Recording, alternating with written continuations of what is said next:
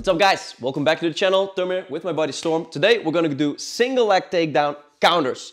Who else better to do this with me than Storm? Storm has years of judo experience. He recently dislocated someone's shoulder at the No-Gi Advanced Division grappling tournament. But today I'm gonna throw him, or at least give it a try. Let's get to it. Lewis.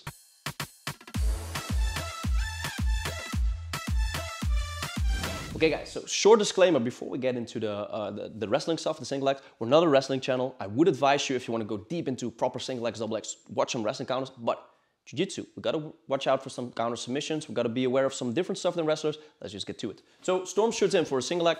The first few things, we're going to capitalize on him leaving too much space. Yeah. Later on, he wouldn't make the mistakes. So as we go into the video, it will be tighter and tighter. So for the first one, now Storm has a proper grip on both my upper leg, my lower leg. He has good head positioning. His face isn't too low, etc.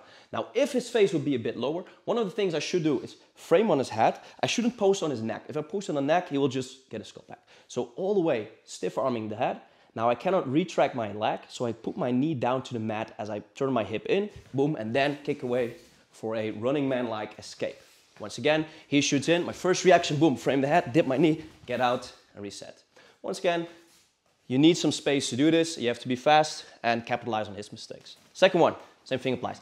Getting him guillotined here, it's very hard. If I want to get his head to the opposite side, it's not gonna let me do that. What I want to do is I want to lean in all the way across Storm, reach in for the space he gives me here for a Kimura grip, yeah, and capitalize on his mistake, going in, controlling his wrist, and now sitting down and do a sumigeshi takedown.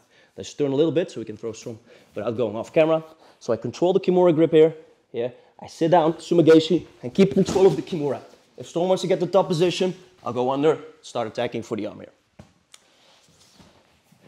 So as we're capitalizing on his space and mistakes here, Storm keeps everything tight. So one of the things I want to do here is to get into a form of judo throw. Now, I'm going to use this hand to get a tight overhook. Now, first off, I just take this whizzer here, the close side. If Storm keeps all the space tight, I won't go deep with my overhook. That doesn't matter. If he steps towards my back, he himself will walk into the overhook. So I just get the whizzer in. From there on, I control the second arm around the elbow, yeah, and now I can either get my leg on one side of his leg or on the far side hip, depending on his stance. So what we're gonna do is we're gonna get the second arm, yeah, kick my leg to the mat and start throwing in with Uchi throw. So here, get in, yeah, and throw to get him to the mat. Now, I'm not good at judo, Storm's way better at that, and he's taller than me. So what I would do in reality, going with Storm or someone taller, is I would get the same whizzer, I would do the same thing, but now I will fake the Uchimata and just bump his knee out as I go for an ankle pick, throw him off, and start passing or entering from leglocks. So these are a few options we can do to use judo to throw the other guy, but still we need some space to get the legs out. Another one I could do, let's go a bit towards the camera, is if he doesn't control my heel, so we're once again capitalizing on his mistake, if he doesn't control my heel, I will lean in, get a body lock, pommel my leg out, and if I want to sprawl now, my hamstring isn't strong enough. So I'll kick my foot towards the mat, and then I'll sprawl out, get a front headlock, sprawl position here.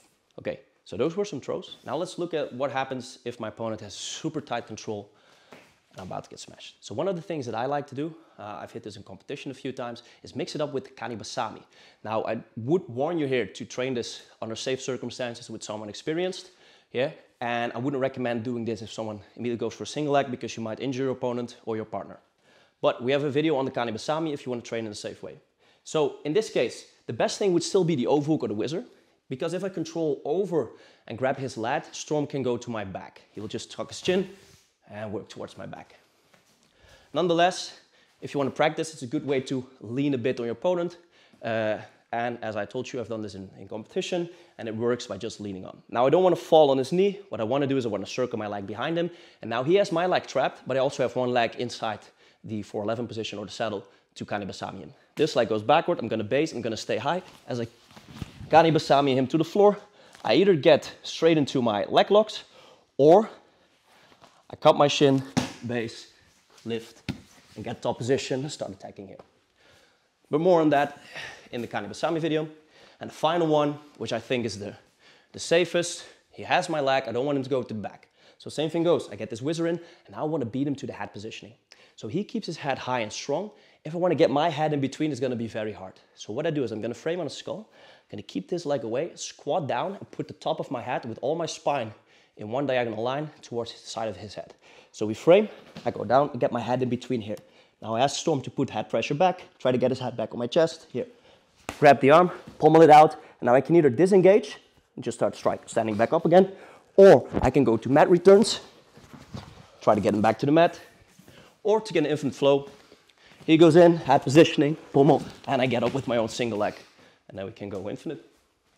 So there you have it, guys. A jiu-jitsu perspective on single leg takedown counters using judo, capitalizing on mistakes, using submission grips, using wrestling, and using Kani Basami takedowns.